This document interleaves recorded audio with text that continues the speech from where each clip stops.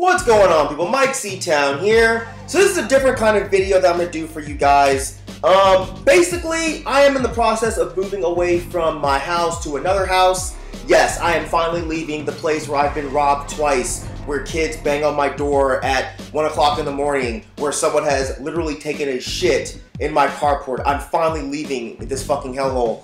But as I was packing up, I found a stack of a ton of like old pictures. And as I was going through them, I was like, fuck, man, why don't I film this shit? Because I've seen people make videos like this before, and they sometimes come out pretty funny. So, fuck it, man. You know, why not? So yeah, let's start with this one. This picture rules. I swear to God, man. I was a cute-ass kid. You know what I'm saying? Like, I have no idea what's going on in this picture, and I kind of wish it was in better condition, but I absolutely love it. You know, that face that I'm making here, and it kind of makes me wish that I had kids of my own if they were guaranteed to be as cute as I was in this picture. But with my luck and my karma, I swear to God, they'd be on some straight up Rocky Dennis shit. I have no idea how old I am in this picture, but it absolutely cracks me up. I guess I've always been an angry bastard. This is my baby preacher picture, and it actually makes me look like I have a gold tooth, but I'm pretty sure that I've never had one. I'll have to ask my mom. This is me and my boy Travis in 4th grade on some straight up b-boy pimp shit. Look at those fucking light blue striped pants and the fucking white like jacket. Oh my God, it's so bad. Glamour shots! Acid washed shirt with that fucking tight ass background. Bruh, killing the game, killing it. This is me and my mom in Cancun. I don't remember what year this was, but god damn it, how fucking cute were we? Wow, yeah, this is probably 9th grade. This is my birthday party at the local putt-putt in Conyers. You see me rocking my fucking cross-color shorts, tight to death, don't hate. But man, this is the most pathetic party of all time. This was a bit before I got really deep into punk rock, so I was just kind of like a weirdo at that point, and I didn't have any real friends. I remember that there was like 5 people at my birthday party, one of which was the friend of this girl that I invited who I had this huge crush on. We went to putt-putt, then we came back to my house after putt-putt, and I thought everyone there would absolutely enjoy watching Faces of Death. And I don't know how many of you guys actually know what Faces of Death is, but it was this series of movies where they showed supposed real deaths. Why in the fuck I thought that this crush that I had would want to watch this disgusting, gory shit? I don't know, man. Like, we ended up dating for like a week, and she dumped me, and I don't blame her. I absolutely don't blame her. This is me again in 9th grade. Me and my mom went on a cruise. I don't remember where to Jamaica and to the Cayman Islands, I believe. And this is photographic evidence of the first time that I was ever drunk.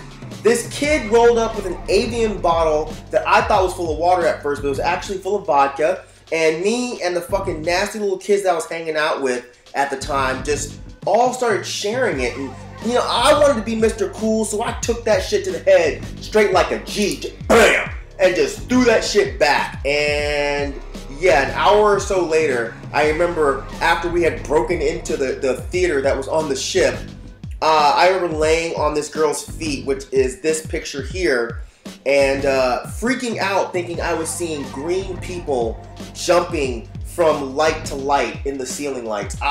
Fucking ridiculous, man. I didn't drink again after that until I was in my 20s. And fast forward to 10th grade, where I was a total punk rock skate rat. The humongous fucking blind jeans there, the straight edge shirt, the hat with the Meat is Murder pin on it. Like, oh my God, and I wonder why I got picked on so hard. So me and my boy Scott, we did this zine in the 90s called the C-Town Shake. And we thought it would be rad to put pictures of ourselves in the zine.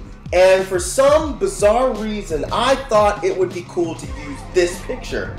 The afro wig, the fucking weird Crayola crayon shirt, the fucking multicolored braided belt, the fake chest hair.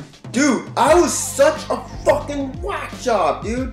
This is my high school graduation picture. Dude, how fucking miserable do I look? Like, you'd think I'd be stoked to be getting away from the fucking nightmare that was my high school experience, but I look like someone just raped and killed my cat in front of my face, and I couldn't do anything about it. Okay, so this was probably 1997, if I had to guess. This shit is so swag.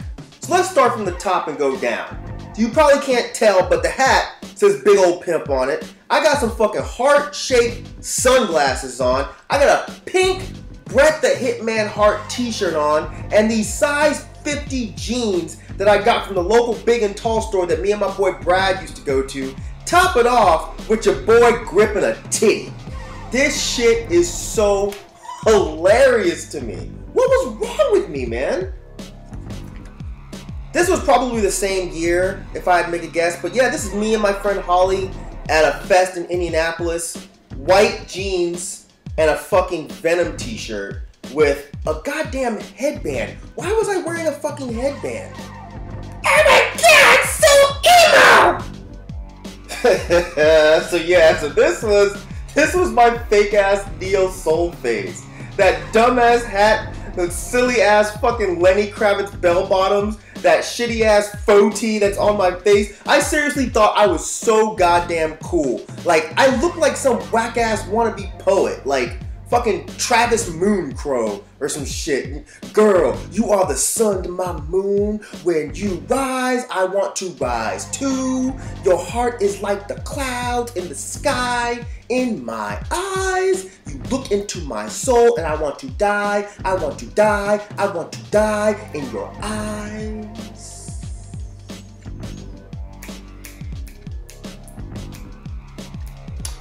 Yeah, so so this was our first tour. This was our drummer Zach, and he's wearing some pink booty shorts. And look, the story with these, we were scavenging thrift store dumpsters. We used to do that for some stupid reason. And I found a couple pairs of booty shorts, these pink ones and some camo ones. I don't know half the camo ones. But I don't know why we brought these on tour, but this is Zach wearing them doing some kind of weird ass dance.